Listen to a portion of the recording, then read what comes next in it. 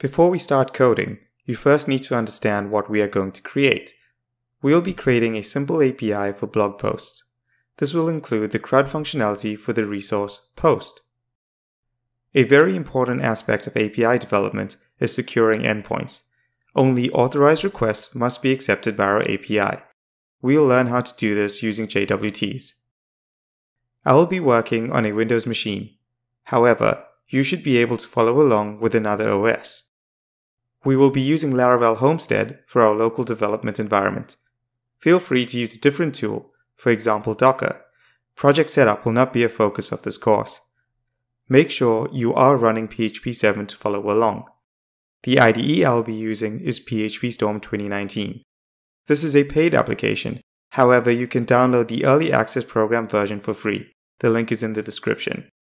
Lastly, I'll be using Postman for making requests to the API. This is a popular tool when developing APIs. It is free and you can download from their website. The link is in the description. I encourage you to watch my video on how to set up Laravel Homestead first.